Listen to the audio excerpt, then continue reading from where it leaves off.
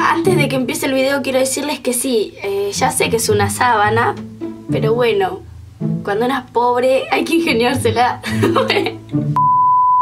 Hola locuras, yo soy María Becerra y en este video vamos a hablar de los vecinos. ¿Qué son los vecinos? Son esas personas que viven cerca de tu casa, en tu misma cuadra, en tu manzana, en tu barrio. Eso. Los vecinos pueden ser muy importantes en la vida de una persona o marcar mucho la vida de uno, ya sea para bien o para mal. Por ejemplo, en el barrio siempre está esa típica viejita que es un amor y que vos la querés como si fuese una segunda abuela para vos.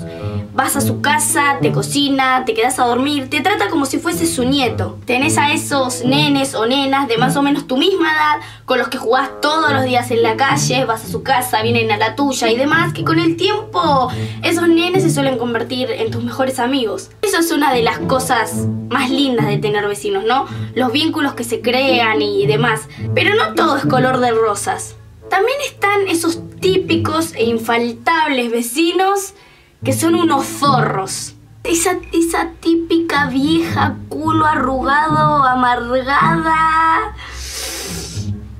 ¡Ay! La misma vieja que cuando vos estás en la calle jugando a las pelotas con tus amigos y bla bla bla, por ahí se te escapa la pelota, ¿no? Se le escapa y cae en su techo, justo, ¿no? En su techo. O atrás de su reja.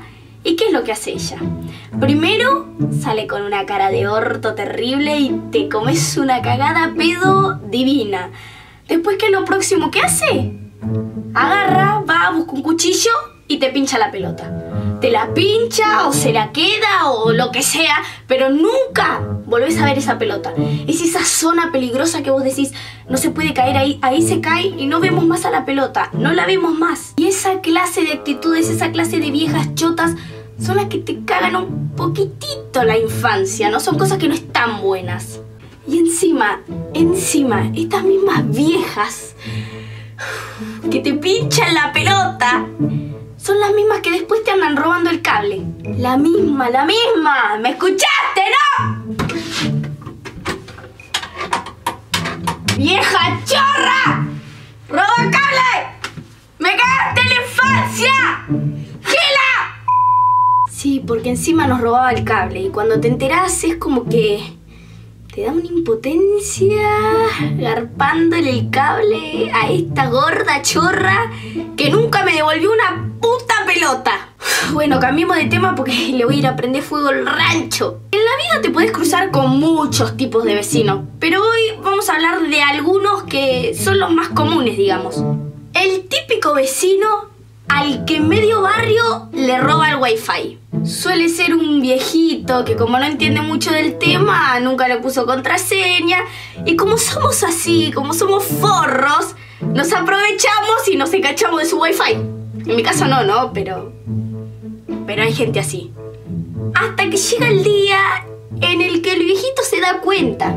O alguien lo hace darse cuenta, algún nieto o algo que sabe más, ¿no? Siempre. Se da cuenta que no tiene contraseña y que medio barrio está conectado a su wifi. Entonces, ¿qué es lo que hace? Como primero, obvio, le pone contraseña. ¿Y qué es lo segundo que hace? Como queda tan enojado y tan resentido, le cambia el nombre al wifi. ¿Y qué nombre le pone? ¡Colgate de esta! El segundo tipo de vecinos más común que tenemos son los chusmas. Nunca faltan, no puede haber barrio sin su chusma, no puede. Pero ojo, pueden ser tanto hombres como mujeres. Por ejemplo, en el caso de mi barrio hay un viejo chusma y la vieja chusma. Se complotan para crear el chusmerío, ¿no? El chisme del barrio. Por un lado tenemos al chusma estatua, digámosle así, el chusma estatua. ¿Quién es esta persona? Es el chusma que está en la puerta de su casa sentado todo el día. No tiene obligaciones, no le dan ganas de cagar, no tiene vida, está todo el día ahí. Salís y lo ves ahí. Encima, para colmo, cuando te cruzas con esta persona, te miran con una cara de orto, pero impresionante, impresionante. Encima que sos chusma, mirás con cara de orto, no me jodas.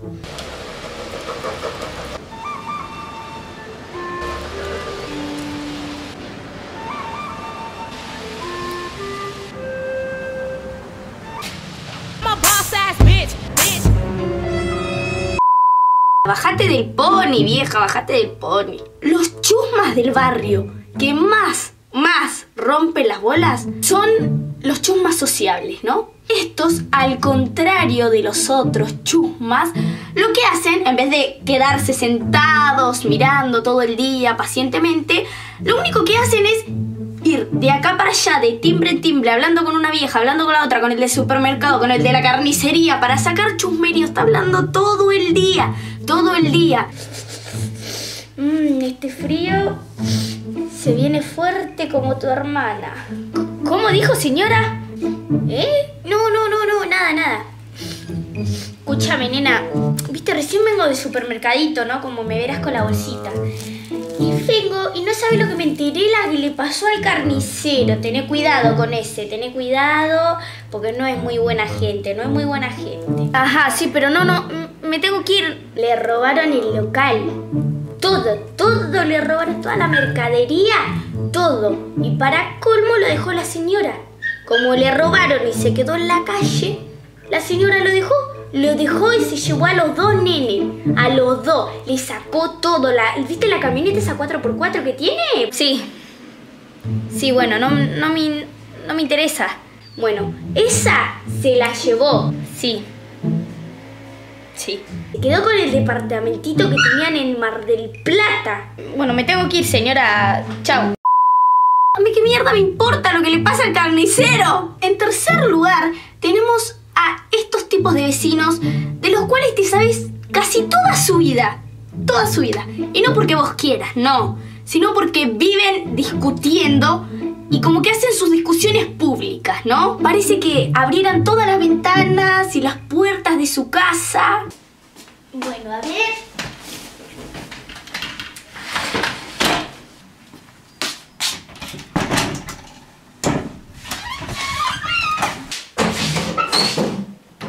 Listo. Ya está todo listo. Ventanas abiertas, puertas abiertas. Listo. ¡Jorge! Vení que vos y yo vamos a tener una seria discusión. Y la va a tener que escuchar todo el vecindario. Se van a tener que enterar los forros que sos. Parece que hicieran eso, ¿no? La verdad que sí, yo siento que hacen eso. Gritan tan fuerte y son tan histéricos que viviendo como a 4 casas son capaces de despertarte de la siesta con sus gritos. Y la verdad que ya harta. Te sabes toda su vida, sin querer te la sabes. Te la sabes. Te odio. No vuelvas a mi casa. Te odio, gordo. Che, amiga, ¿qué son esos gritos que se escuchan? Nada, son los vecinos que otra vez están discutiendo.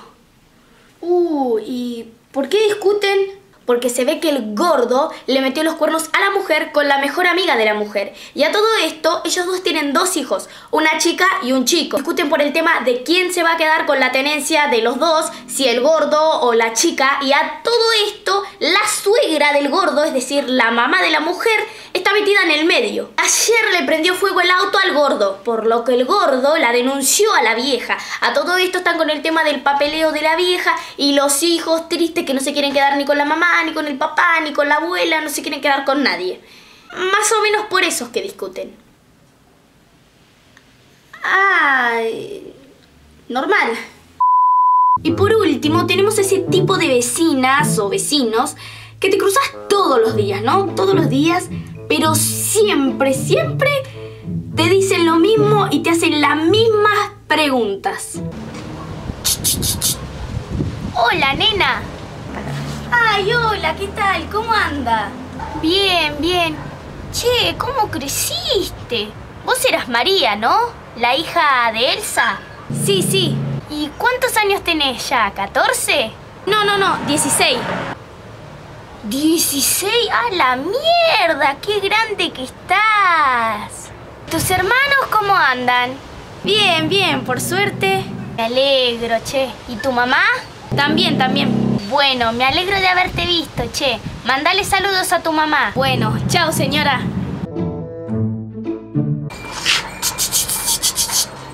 Vos eras María, ¿no? ¡Qué grande que estás! Really, nigga? Y bueno, locuras, estos fueron algunos tipos de vecinos que seguramente vos tenés. Y si no no tenés, vas a tener cuando vivas solo o cuando te escapes de tu casa. Son tipos de vecinos que la verdad que le dan ese touch de alegría, de barrio, ¿no? Siempre tienen que estar, nunca pueden faltar, nunca pueden faltar. Algunos son muy rompebolas, pero está bueno que estén ahí, está bueno. Así que bueno, espero que les haya gustado muchísimo el video como a mí me gustó hacerlo. Me re divertí haciendo este video, no sé qué onda, pero como que saqué todo de adentro y yo volé y mi opinión voló con él y fue medio trambólico. No, pero bueno, la verdad que me re gustó hacerlo porque la verdad que hace mucho quería hacer este video. Y bueno, eso, no se olviden de seguirme en todas mis redes sociales, donde estoy siempre muy activa, hablando con ustedes, dándole retweet a sus tweets, respondiendo de sus mensajes, sus comentarios, las fotitos que me mandan y todo, que son re lindos. Acá les dejo mi Twitter, mi Instagram y mi Facebook. No me sigan más en Snapchat, si me están siguiendo no me sigan más, porque ya no tengo más Snapchat, ni quiero tener. Me tilda muchísimo el celu, me anda re mal y uy, me ponía muy impaciente. Así que eso, síganme en todas mis redes sociales. Igualmente abajo les voy a dejar los links en la caja de descripción. Tampoco se olviden de que pueden ingresar en el grupo Embao, que es María Becerra Argentina Oficial. Es un grupo, como siempre lo digo, lleno de gente hermosa, re linda, todo. Así que bueno, abajo también les dejo el link de Embao. Desde ya, muchísimas gracias por haber visto el video. Nos vemos en la próxima. ¡Mua!